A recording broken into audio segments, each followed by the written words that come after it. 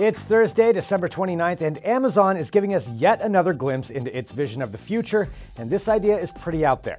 Amazon received a patent for what it's calling an airborne fulfillment center. Yup, it's a warehouse and drone airport hanging from a blimp.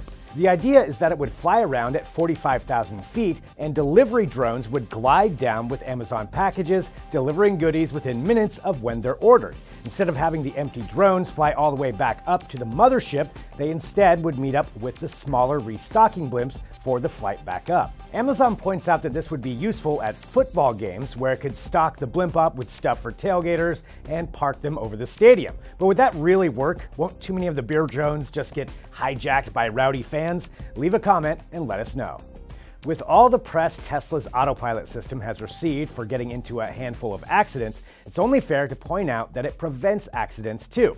The latest example is this video out of Germany. On the Autobahn, it shows a Tesla Model X issuing a warning and automatically braking nearly 2 seconds before an accident happens in front of it. The driver of the Tesla says that he started to hit the brakes as soon as he saw the accident happening, but the car was already almost stopped at that point. So what do you think? Do the benefits of Autopilot outweigh the risks?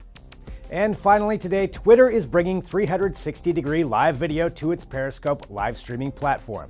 Watching a live 360 video on Periscope is just like what you'd see on Facebook or YouTube. Simply turning your phone or tapping and scrolling around the screen shows different parts of the 360 scene. If you want to shoot 360 live, you'll need to get your hands on the Insta360 Nano camera. It clips onto the back of compatible smartphones and makes shooting 360 live video just as easy as using the normal camera on your phone. Right now, Periscope 360 Live is only available to a small select group of users, but that should be expanding over the coming weeks. Thanks for watching DT Daily today. We'll be back with our CES preview episode tomorrow, and watch next week for our live coverage from CES in Las Vegas.